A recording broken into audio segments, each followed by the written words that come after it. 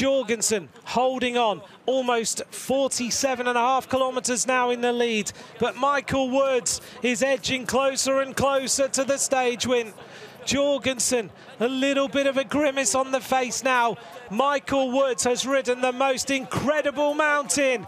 He's 500 metres from the top, and he's about to get some company. And have Michael Woods. You might have noticed that Jorgensen had his earpiece out, so I'm not sure he was aware that Michael Woods was coming so far from behind and so quickly. And Michael now, Woods, after 47 kilometres in the lead, the American Jorgensen has another North American for company, and now he's going to go past. Michael Woods dashes the dreams, blasts the hopes, puts Jorgensen on the ropes, and Michael Woods now goes for the stage win for Canada. And there's absolutely no reaction there from Jorgensen. He looks behind, he's just checking to see if he can defend the second position. 12%, 13%. Michael Woods is on a mission. Absolute heartbreak for Matteo Jorgensen. 47.2 kilometres solo, caught by Michael Woods on the run into the finish. Woods now is setting fair for a massive day on the Puy de Dôme. This is Michael Woods, 300 metres to go now.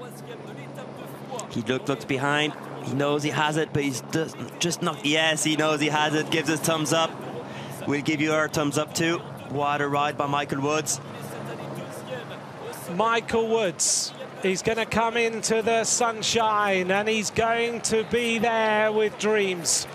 Michael Woods, as he powers his way towards the top of the mythical Puy de Dôme.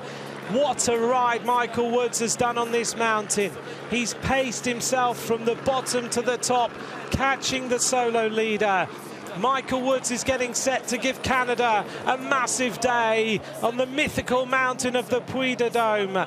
He's grimacing, but this is a show of great power from Michael Woods. He's almost at the top now. Michael Woods of Israel Premier Tech, 36 years of age, from Toronto in Canada, checks over his shoulder for one more time. It's 35 years since a rider crested the top of the Puy de Dôme in the Tour de France. It's a Canadian who has conquered the mythical mountain.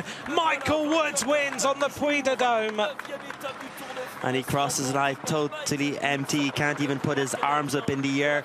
What a climb. Oh, and there's Pierre Latour. Pierre Latour attacks Jorgensen